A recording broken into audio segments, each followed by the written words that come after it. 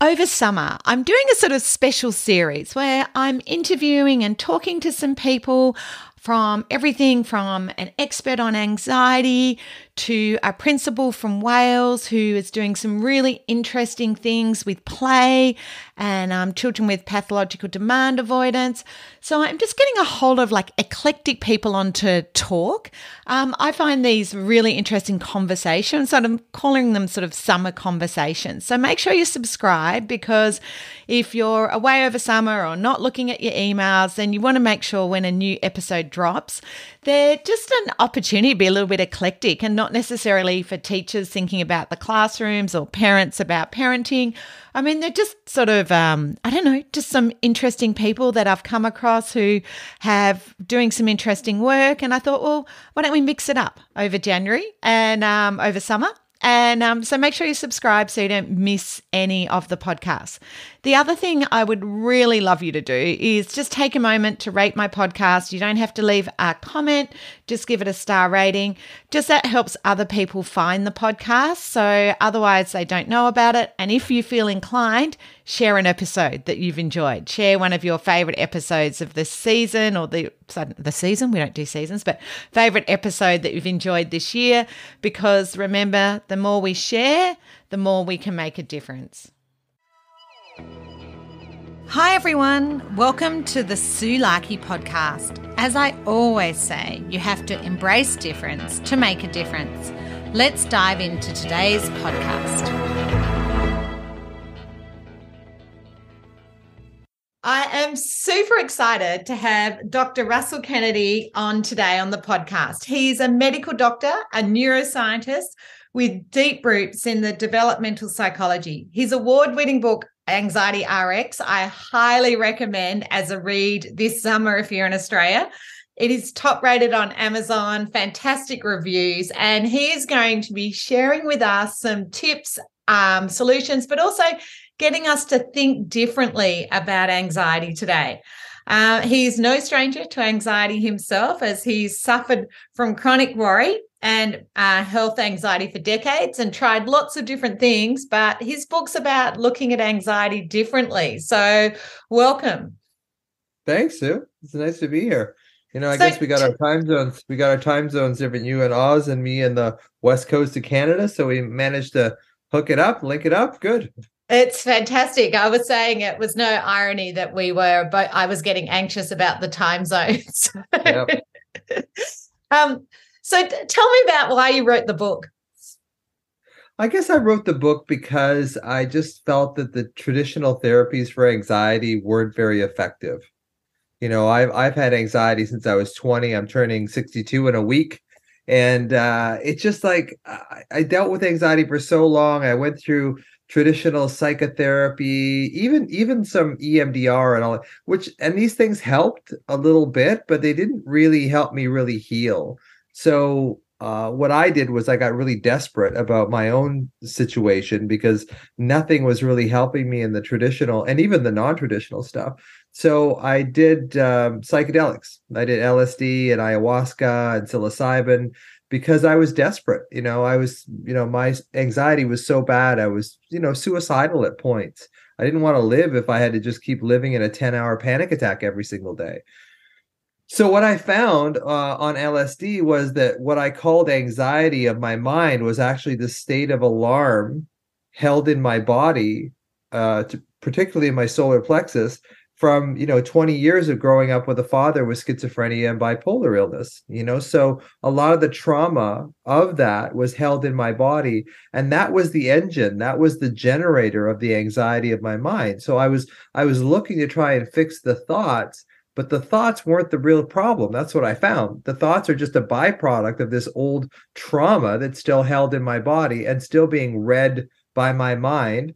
And through a process called interoception, where the mind is constantly reading the body, it reads the alarm, it reads the old trauma that hasn't been resolved in your body, and then it has to make up a story that's completely consistent with that old feeling of alarm, that energy of pain that was never resolved when you were a child. So what it does is the mind reads that negative energy and it makes negative thoughts to be consistent with that negative energy, which winds up being worries. And then those worries make the alarm, the original pain, worse, which of course makes the worries worse, which of course makes the alarm worse. So you get caught in this alarm anxiety cycle. So that once I figured that out and started dealing with the alarm directly in my body, then I really started to heal.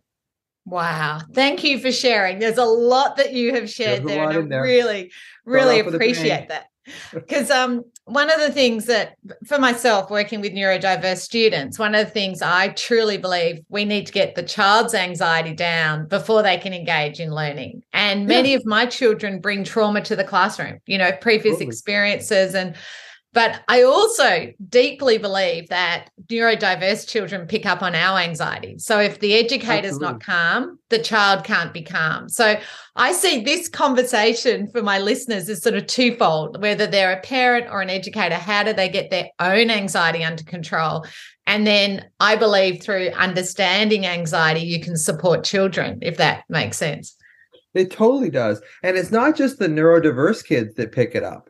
Like it's the, regular kids, whatever they are. But I think neurodiverse kids are more sensitive in general. That's why they're neurodiverse. So not only are they more sensitive to their own anxiety, they're more sensitive to the parents' anxiety. Because a lot of people will say they contact me and say, can you work with my 12-year-old? And it's like, well, you know what? I'll probably work with you first. We have this TV show over in North America called The Dog Whisperer with Cesar Milano. And basically what he does is he goes out to different parts of the country with these problem dogs, and he winds up working with the owners. And once he works with the owners, the problem in the dog disappears. Surprise. I love that. And it's so true. It's so true. It is. So just what have you found works? Like in your book, I know you're going into it in detail and I'd recommend people read it, but give us the tips. What can we put in place? Okay, the short version. This is what I believe what happens, and this is how I believe that we fix it. So when you're a child and you experience a trauma that's too much for your little mind to bear, and that's, of course, neurodiverse kids are a lot more sensitive in this regard. What happens is that we can't hold that as children in our conscious mind. So it gets stuffed down into the unconscious. So the unconscious is actually a manifestation of the body, or the body is a manifestation of the unconscious mind. They work together. So I can find, what I do with people is I find their alarm or their anxiety, whatever you want to call it, in their body. So I worked with a woman this morning, and she had this overbearing mother, and she holds her alarm in her throat because she was never able to express to her mother, hey, stop doing this. I don't want this anymore. So she holds a ton of alarm in her throat. So what we did was we got her to lovingly and compassionately put her hand over this alarm in her throat and talk to that 7-year-old girl who got yelled at, who was never enough, who could never wear the right thing to school or never got the good grades. It's like, hey, can we talk to this younger version of yourself? Now, we're jumping right in here, as you said, because normally I take a little while. But basically, it's find the alarm in your body. And when you find the alarm in the body, treat that alarm like it is your younger wounded self, because it probably is. It's probably a younger version of you that's in pain still. And while you're trying to do all these other things like fix the thoughts of your mind, this child is still inside of you wanting help, wanting to be seen, heard, protected, and loved. And when you start doing that, when you start seeing, hearing, protecting, and loving the younger version of yourself that's still in you as alarm, then you start healing the root cause of the anxiety in the first place, rather than just trying to fix the thoughts. 100%, 100%. So once you've identified that, and I would love people really, Nilly, to pause the podcast and take a moment and find their anxiety, because I think I did this after listening to you on the Mel Robbins podcast, and I found it invaluable, because I think we tend to notice the anxiety but don't really know what to do with it. And I think what you're giving us permission is to find it in our body and then identify it. Yeah, absolutely. So once the person's identified that, what can they do with that? I think it's really like treating that sensation like it's a child. So if you were in the supermarket or the grocery store and a child had lost their parents and they had come up to you in tears holding their arms up like, can you pick me up? I'm scared. I've lost my parents. Of course you would pick them up. right? But we won't do that for ourselves because inside of us, there is also a child with their hands up saying, pick me up, hold me, connect with me. And the reason why we don't is because the child in us holds our pain.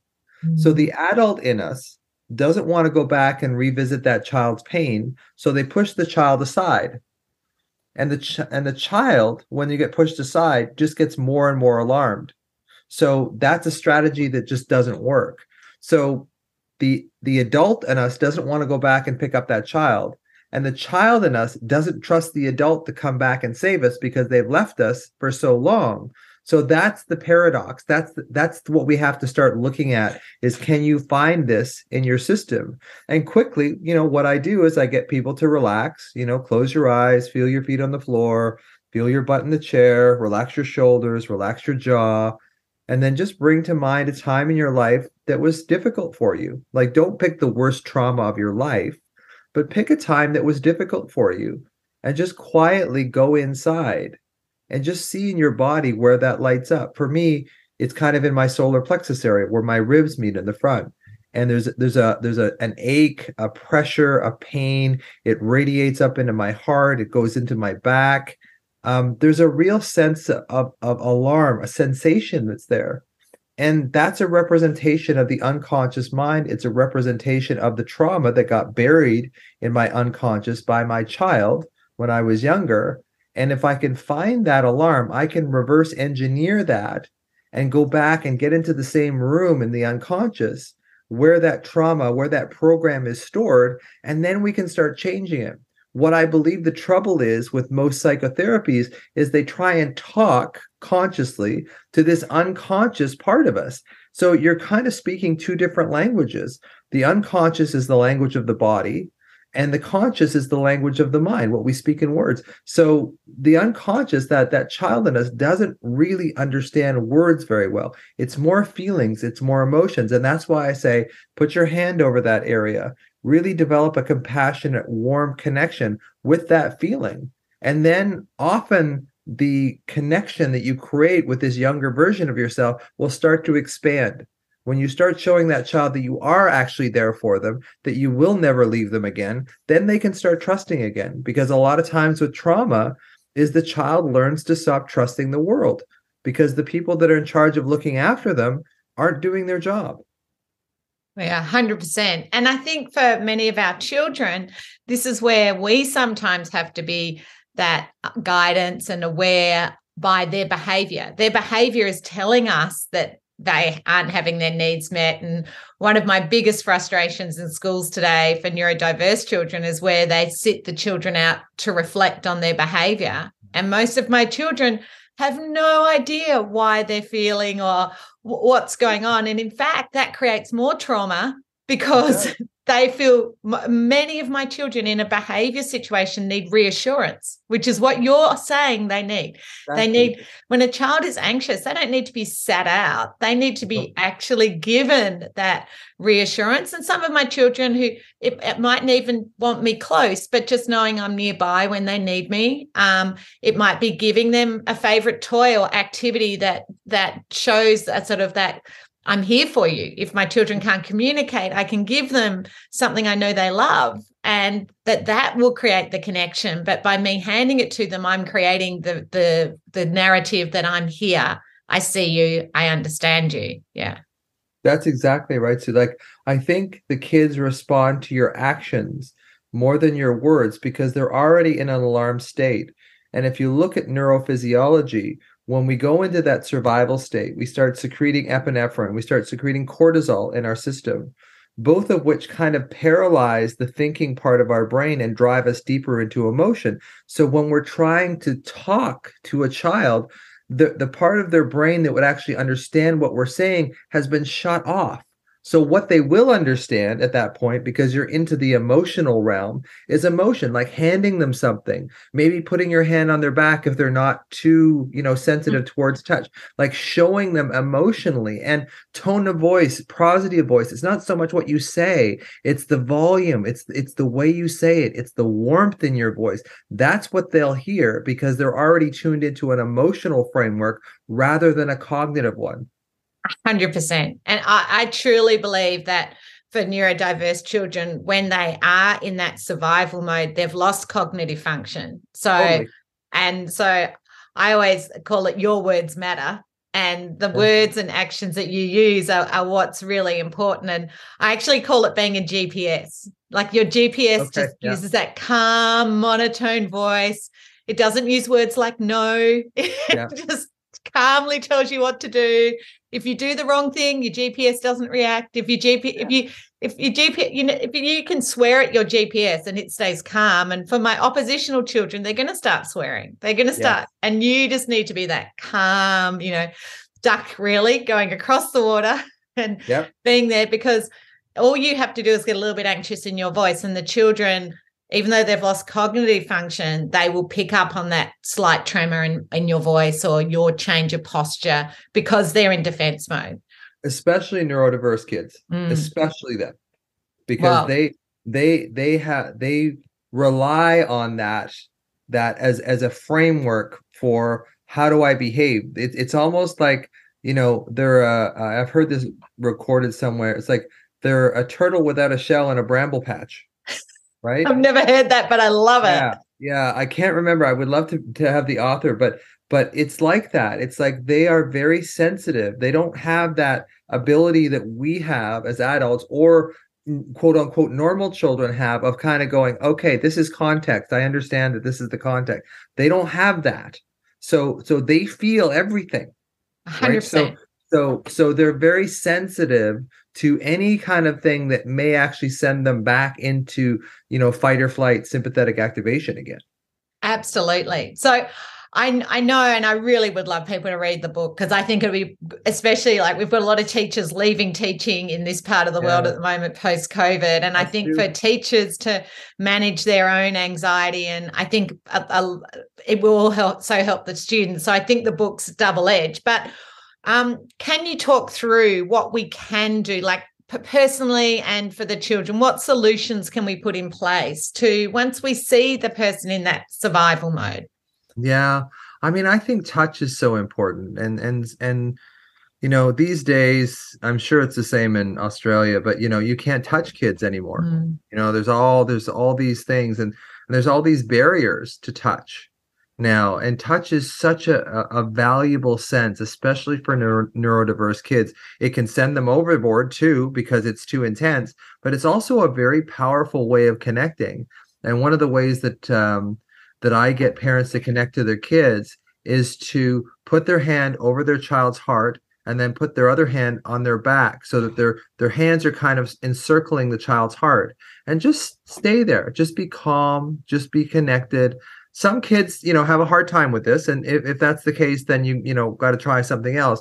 But it's really effective to calm kids down. Just that sense of touch is really, really important.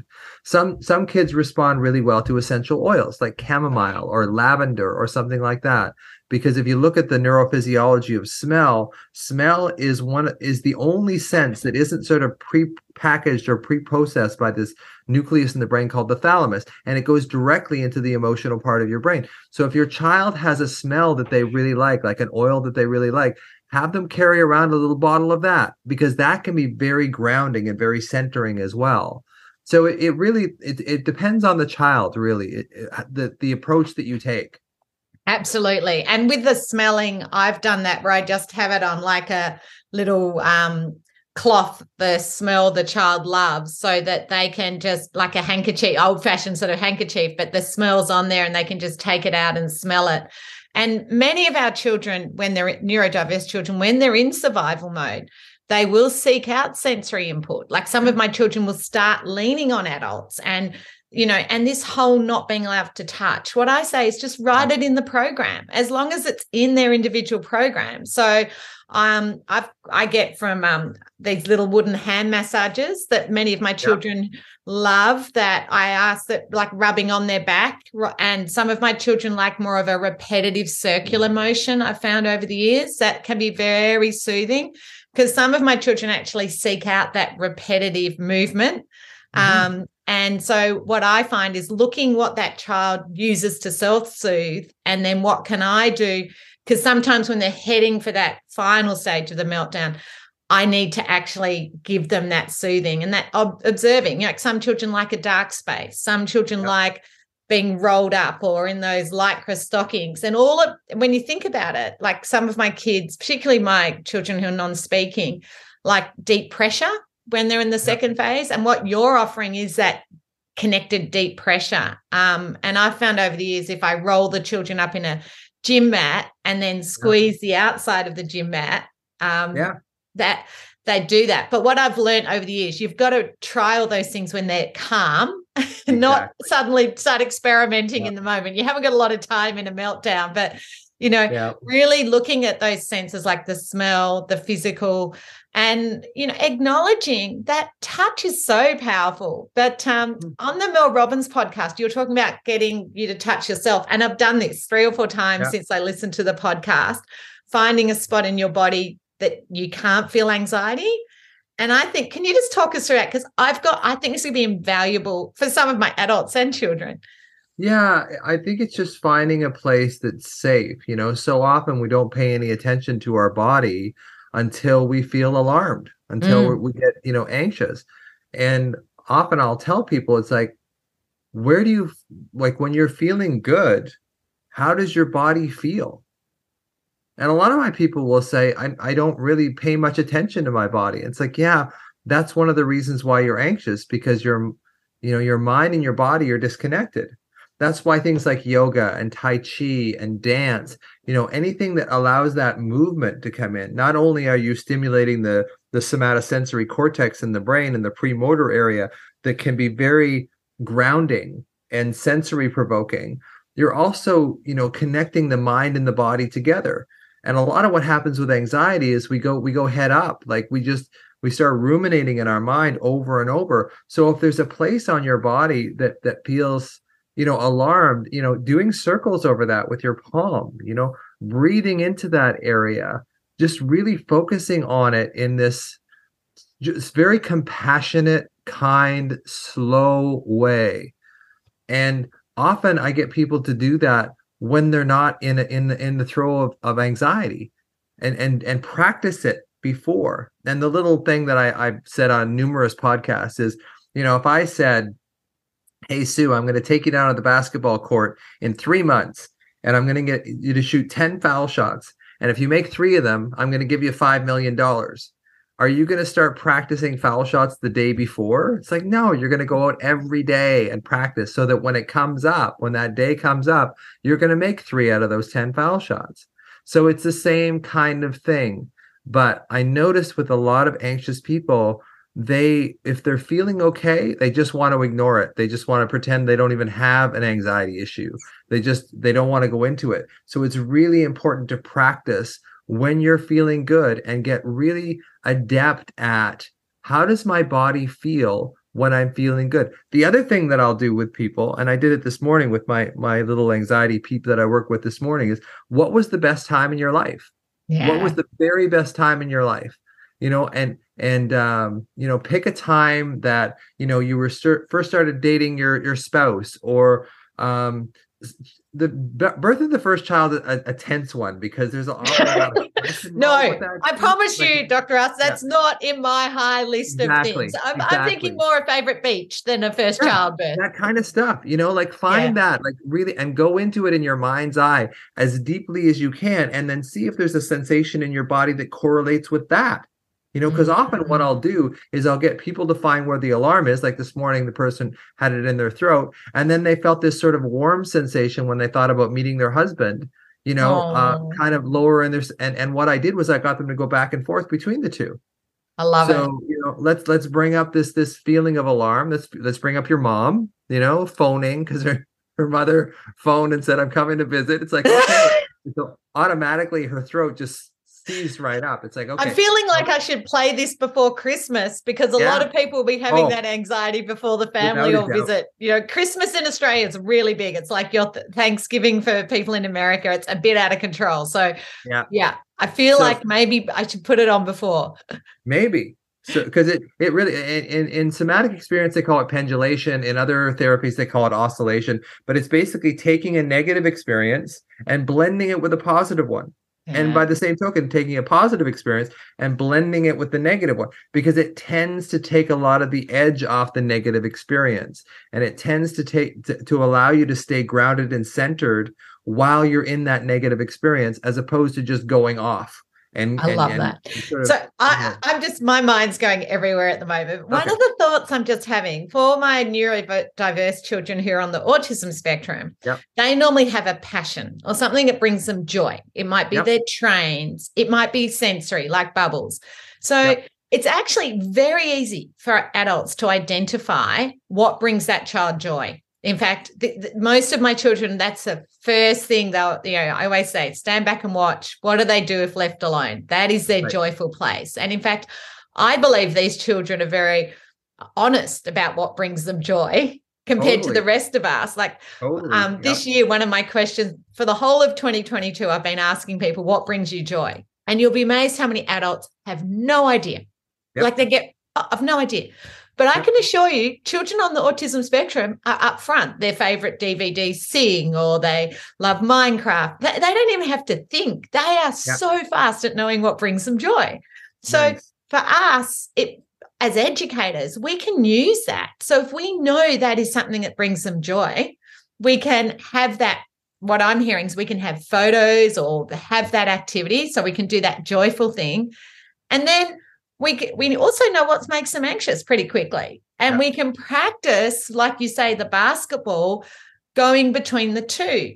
So I don't think that's that hard to establish that joyful things. And I normally like to have what I call a bad day box, which is filled with all those things. Like if I know a child loves Star Wars, I don't call it the bad day box, so you're going to have it. But if I know I'm going to be away, here's all the activities for this child, all Star Wars, all Minecraft, or whatever they love, right? But because I know there's a stranger in the room. So there's the trigger. There's the anxiety, that, hey, there's someone different. So I've got the antidote. Here's the box of things. But I'm hearing I've intuitively worked that out. And I suppose I've never expressed it that way before, but you're making my mind go, that's why that works. You should market that in Australia. You'd make $1 million soon. The bad day box, for adults. Throw in stuff. Some people are going to need it on Christmas Day, but most Australians would have alcohol in that box. We're terrible, Whatever works. But again, like what you were saying is like, but the stuff that you show them and help them with, once they start heading down that road of overwhelm and that sort of stuff, doesn't matter if you show them the thing that they're most in love with. Like once they've got past a certain critical point, so that's why I love your idea about like, taking them slowly into like having a stranger come in or whatever, and then have the bad day box there. It's like have them sort of go back and forth between the two, and then have the stranger leave. That kind of stuff is like basically you're kind of retraining their unconscious nervous system, that they don't always have to go down that negative path. I call it the highway to hell, but I wouldn't say that to a kid. Don't worry. I work with enough children who would tell me that, Dr. Russ. Okay. I work with oppositional children who would tell me I'm the highway to hell. So that's all right. But once you're like half a kilometer down the highway of hell, there's no way back. So you have 100%. To get them at the 200-meter mark. Exactly. When you start seeing them starting to go in that direction, that's when you got to get in there. And that's what's so hard, because, parenting or teaching, like it's just so hard to, keep that level of attention to all these kids, at once. And it's a job that I would, teaching would be almost like an impossible job for me. I can deal with one person. I'm good. But if I have to deal with more than 2 or 3 people at a time, my own ADD will go off the charts. Absolutely. Which sort of what you're saying about once the child goes down that path, and bringing back the basketball analogy, one of the things I call emotional regulation, emotional literacy. When we teach children to read, teachers, we start off with learning the alphabet. Then we move towards words and letters, and we use visuals to support reading. Like early books are short, they're got pictures in them. And I think what we need to teach children is emotional literacy. And that's understanding where anger feels in their body, where anxiety, understanding their body. And I normally draw a picture of the body and ask them where they feel it. And then we work through that. And then we work through what we can do when we feel that way. But you don't just do it once off. It's that we don't just read once off. We read every day. Emotional literacy has to be a daily task, because every day when I'm reading, I read a word I don't know. Every day in my life, I experience an emotion I don't know. Different emotions come up, some you know, some you don't know. So I'm a true believer in emotional literacy, which it sounds sort of like we're on the same page with this stuff. Well, there is some evidence that the more words, this is for adults, the more words, emotion words that an adult knows, the more emotionally literate they are. So I often thought a fantastic app would be, asking something like, what's the difference between grief and sadness? And having people actually in their mind going, okay, well, grief is usually something that's happened, you've had a loss of some kind. Sadness can be just like you're just unhappy about something. Just when you drill down to the nuances of what these words mean, it does seem like the people that know more emotion words seem to be a more emotionally literate, which makes sense from a neuroscience perspective, because the words are very specific to their own meaning. So if you can, the more words you know, the more nuanced words you know, the more expression you can have using and knowing those words. And I think it's just a fascinating thing that I ran across the other day is like the more emotion words people know, the more emotionally literate they tend to be. It 100% makes sense, because when I do emotional literacy for children or emotional regulation, I always brainstorm, what words do you know? And my young children often only know sad, angry, happy. That's it. Some adults only know sad, angry, happy. So it's just like. So I love doing that with them. And one of the things, because this is such a selfie generation, I love getting all the kids to line up, do a happy face, a sad face, angry. And then we go take photos, and then they have to identify, because emotional literacy, I think, is not only understanding your own emotions, it's understanding others, and that two-way literacy, like reading and comprehension.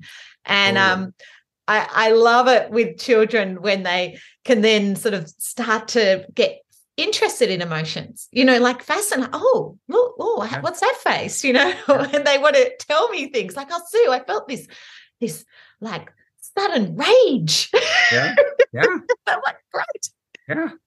Oh, yeah. I mean, I think it's, it's so much, especially with neurodiverse kids, is they're so inside of themselves. When we teach them how to go outside of themselves, it's really quite liberating for them, because they don't tend to read other people very well. Right. So, but they want to. I think all human beings have this desire to learn and understand. And I think the more, you bring them into that kind of feeling, oh, this is what this other person may be feeling. Okay. And then they feel more connected to that person. And the more connection they have, the more settled they are.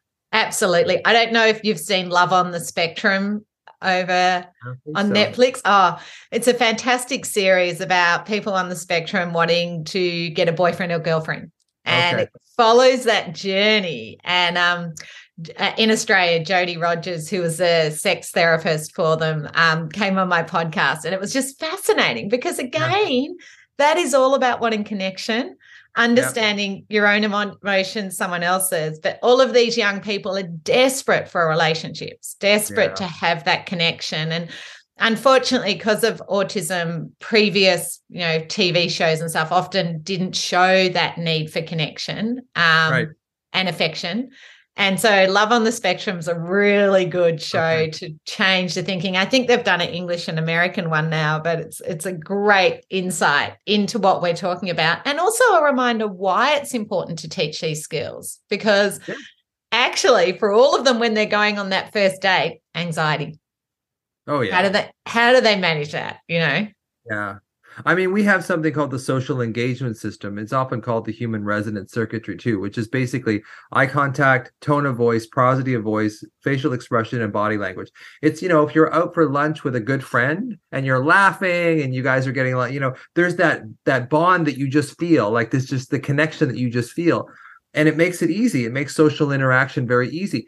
But when we get alarmed, we shut off that social engagement system from an evolutionary perspective, because thousands of years ago, if we were being chased by a warring tribe, we didn't need to be connected and focused on each other. We just needed to escape. So the poor people with autism or social anxiety, that social engagement system is actually shut off. It's preferentially moved into the survival state. So if you don't have the software to be able to understand someone's gaze, understand their facial expression, understand their body language, of course you're not going to want to go into a party. Of course you're not going to go into a social situation, because you're not equipped for that particular thing. Like if someone asked me, hey, I want we've got somebody on my team that didn't show up for curling. Can you show up? Can you go and curl? And it's like, well, I don't want to do that because I've never curled before and I'm horrible at it. But if someone said, hey, we're having a softball game on the weekend and one of our players, I'd be right in there because exactly, Russ. It's funny, Dr. Russ. A lot of people call it a social skills group. Imagine wanting to go to a social skills group when social is your anxiety. Exactly. I prefer it's like a Lego club or a Star Wars club or a Comic-Con. I mean, Comic-Con, people on the spectrum are happy to go to that. They get dressed up and go along, meet like-minded people. But imagine, it's like you're curling. Imagine being told, oh, we're going to set up a social skills club. It's like, that's what I'm worse at. Why would I choose? It's almost like, doctors, I was a doctor for many years in the hospitals and that kind of stuff. It's like, and doctors were all burned out, they're all frustrated. They're all burned out. And it was like, but if you put up a sign, like doctor support group today, nobody would go. None of the doctors would go. Like they wouldn't show up. I don't need that. I'm fine. It's just funny how we resist what we need the most. So true. So true. Now, I really appreciate, I told you this wouldn't take up too much of your time. I know how precious it is. So I will finish off, but is there any last little gems you want to share with us before? Well, there's two things. I mean, I think the big thing about anxiety is that it's really alarm. So I would love it if people would stop saying I'm feeling anxious and just say I feel alarmed. Because if you're with somebody, they'll understand, because everybody's felt alarmed. Not everybody's felt anxious. So that's one thing. The other thing is that when you are feeling alarmed in your system is just see if you can localize it. And then see if you can just sit with it as opposed to, and watch your mind's compulsive, relentless seduction to try and seduce you into thinking, which basically causes most of the problem. So if you can sit with the alarm feeling, find it in your body, put your hand over it, connect with it. Like if you can sit with that alarm feeling without adding thoughts to it, you're actually leading yourself on the path to healing. What creates anxiety and what makes it worse is that we believe there's some part of us that thinks that we can think our way out of this feeling problem. And we keep trying to think and think and think. Like if I could just get the answer. And basically you're just creating more of the problem. So the thing that I give people all the time is saying, look, if you can feel the alarm, see if you can just stay with that alarm and treat it as your younger wounded self, rather than trying to go up and fix it in your mind, because you're not going to find the solution in your mind. I often say it's kind of like looking for peanut butter in the hardware store. You're not going to find it there. It's not going to be there. I love that. Thank you so much, Dr. Russ. This has been amazing. I highly recommend everyone reads your book, and congratulations. It's fantastic. And also your Instagram, that's probably the best place that they'll find more. Probably the best place to find the anxiety. All my stuff is the Anxiety MD, theanxietymd.com, the Anxiety MD, not the Anxiety Doctor, the Anxiety MD. So that's how to find me. I really appreciate it. And really appreciate you sharing your so much wealth of information. And I know if people follow you, it's just going to keep their anxiety on track, and also the kids that they love and support. Yeah. And that's my goal too. Just, to have people not have to suffer with anxiety the way that I did. No, I love that. It's a beautiful note to finish on. Thank you so much. Thank you, Sue. I hope you've got some great tips and strategies to make a difference. Remember, strategies wear out and not every strategy works for everybody. If you're ready to dive in deeper to more strategies and ideas to make a difference, I'd highly recommend you consider Dr. Tony Attwood or my online courses. For more information, visit my website www.suelarkey.com.au.